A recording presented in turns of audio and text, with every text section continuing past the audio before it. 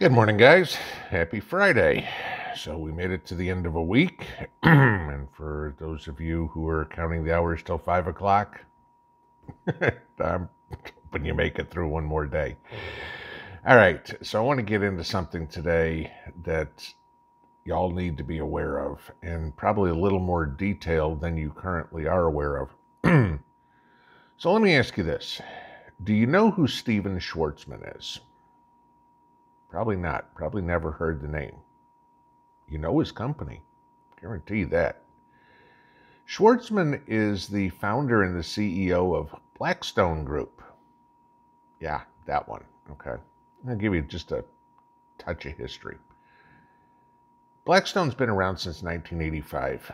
They started the company back then with about $400 million. Not bad in 1985. Not bad now.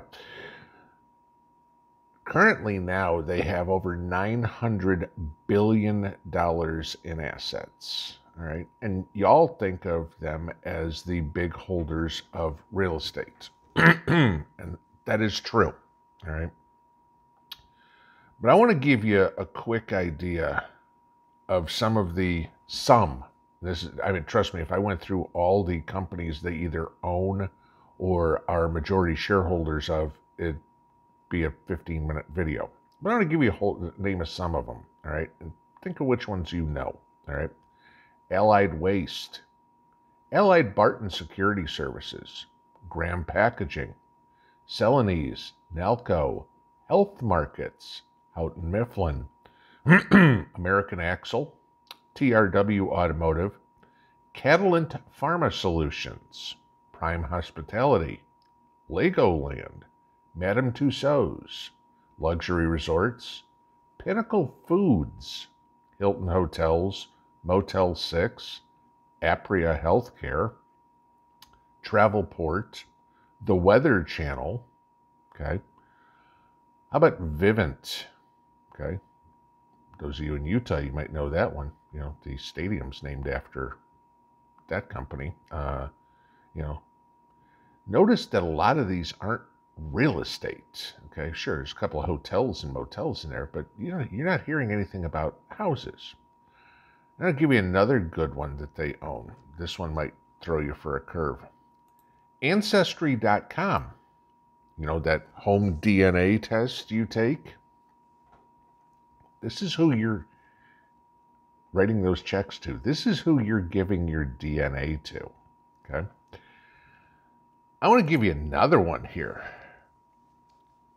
Schwartzman and the folks at Blackstone are very, very strong supporters of the Democrat Party. Does that surprise anybody?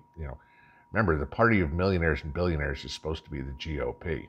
Funny, Zuckerberg, Bezos, Gates, Buffett, Schwartzman.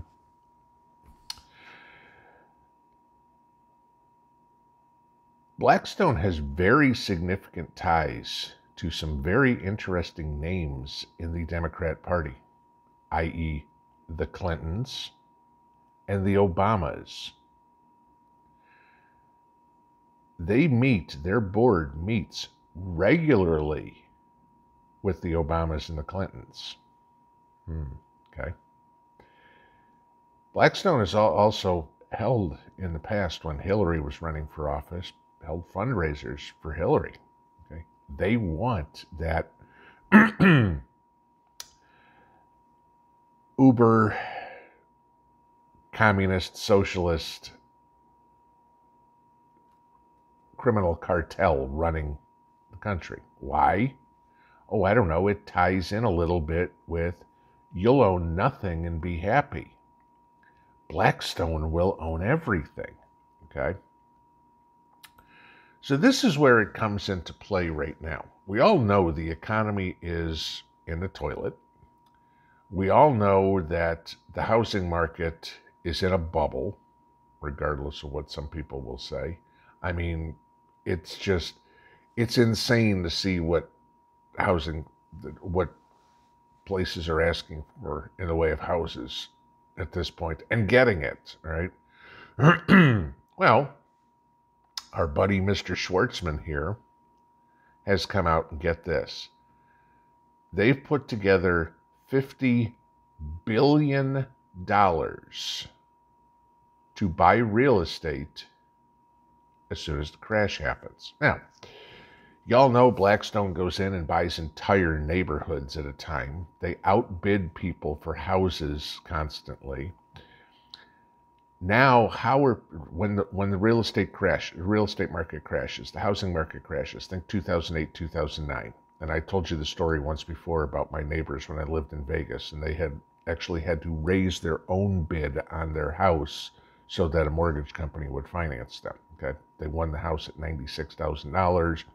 The mortgage company wouldn't write a note unless it was $100,000, so they had to take a $100,000 note. And at least a couple of years ago, the house was worth at least $250,000. Okay, not a bad return for 12 years at the time, 13 maybe. Okay, 150% return. That's exactly what Blackstone has got going on right here. They are raising cash to buy your apartment complex, your house, your neighbor's house, every other house in your neighborhood on the cheap. So when it comes time to the Great Reset, what you will have, even if you own your house outright, all your neighbors will now be renters. Okay, now there's nothing wrong with renting. Don't get me wrong, all right? I was a renter for many, many, many years of my life. Not a problem. But there's a big difference when you're in a community and renters don't necessarily concern themselves with taking care of the property as much as a homeowner will. Renters certainly aren't spending money to landscape or do anything like that. Renters are transitory. They're there for a year or two and they leave. You have evictions, you have whatever would be. That's just the nature of the beast. And again, no offense to people that rent, been there, done that.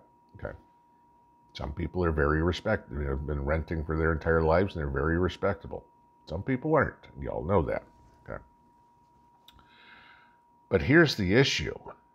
They're trying to get us all to be renters. Again, talking about Rudy's thing the other day. Rudy's video in that interview that I said is feasible. It's not enforceable, but it's feasible.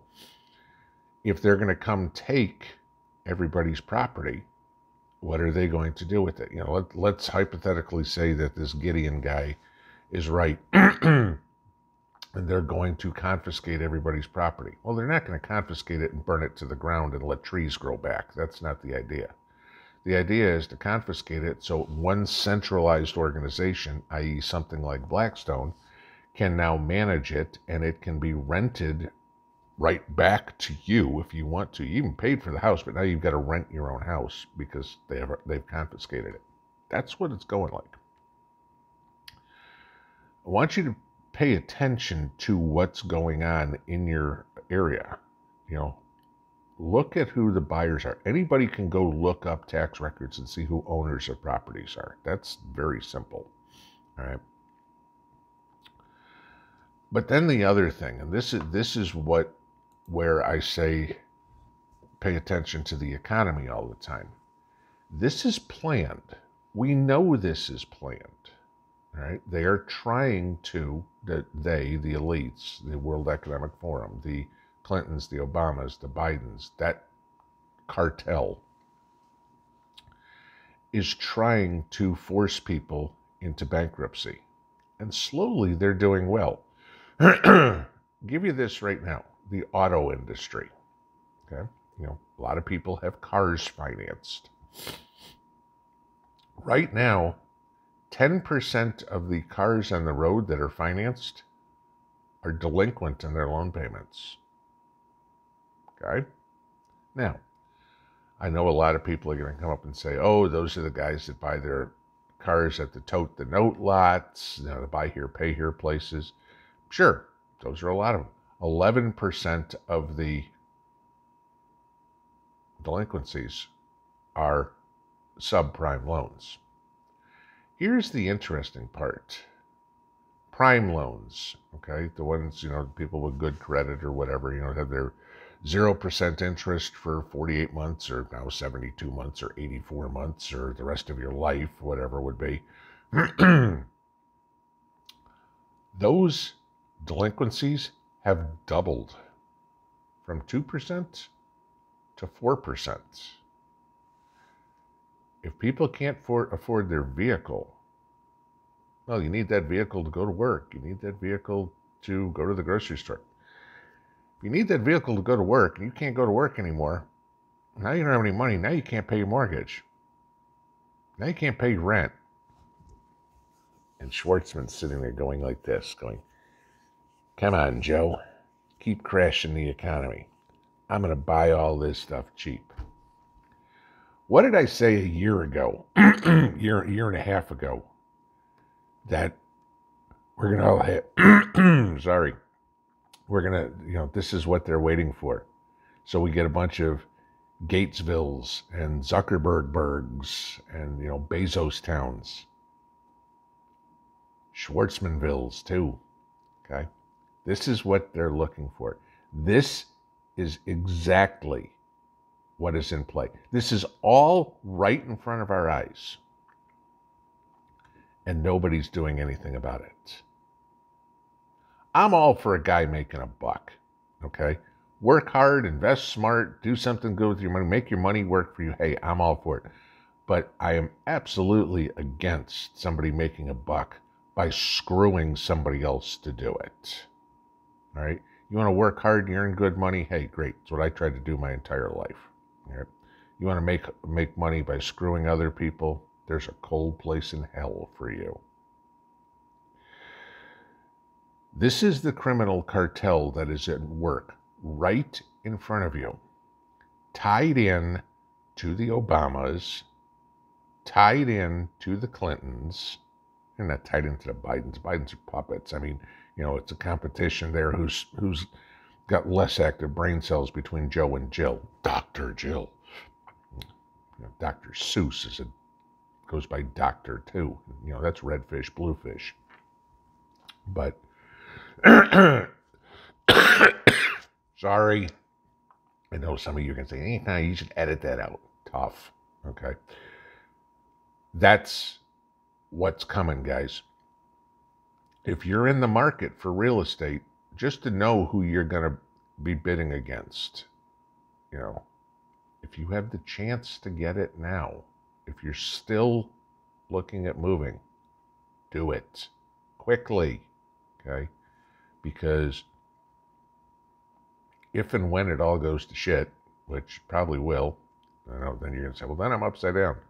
Then you may not be able to buy it all. $50 billion buys a whole lot of real estate, okay? And they're not going after the Empire State Building, right? They're going after Ma and Pa Kettle's house. They're going after that local apartment complex. Now, fortunately, for those looking at real estate, they're probably not looking at too much out in the country. They're looking at more, I'm assuming here, urban and suburban areas, because that's where they want to move all the people. So you need to be doing the opposite. Again, we need to stay one step ahead of them and knowing what they're doing, because it's out there in plain sight. You just got to put the puzzle pieces together.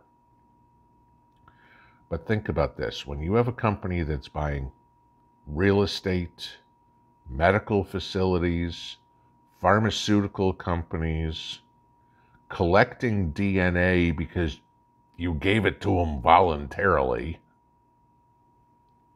Every time I see those Ancestry, or was it You and Me 1, 2, 3 or whatever the hell is, I'm like, how stupid can you be? Okay, but people do it. Know what companies you're doing business with, because some of them are trying to help you.